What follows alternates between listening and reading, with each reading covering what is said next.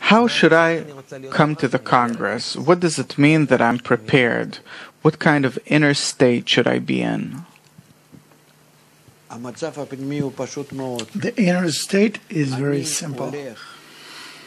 I am going to learn how to connect with a few people, not many, a few people, so that in the connection between us, we discover the upper world, upper state, not from this world, something from the upper world, from paradise, from the spiritual world.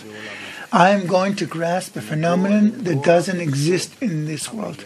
I'm going to touch the secret of creation and penetrate through a kind of a wormhole.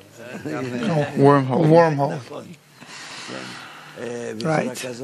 So in this way I'm going to penetrate the other reality, the upper one. It's possible, and I can do it. Everyone can do it. As long as we learn at the Congress how to find in the connection the way to the highest state. And then you go out to wholeness. You begin to see reality above life, corporeal life and death, above corporeal problems. You begin to see things on a different level.